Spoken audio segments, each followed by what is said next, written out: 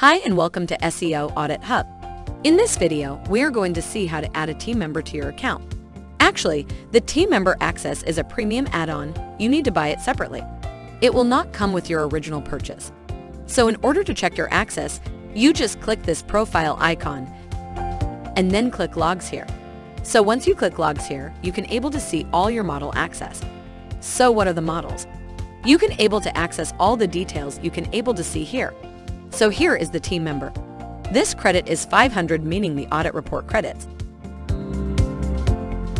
Then the team member limit is 5 for this particular account. So I can be able to add 5 team members to this account. So how to add the team member? So just go to the left menu and click this Manage Team icon. So once you click the Manage Team icon, you need to click Add. So here you need to give your details. You can give the name, just give the email here and the password. Then how many credits do you want to give to this particular account? So I just give 100, then click Add a Team Member. So now we successfully created the team member for this particular account. If you want to edit, you can click this to edit this detail. Then if you want to delete this particular team member, you can be able to click this and delete this team member.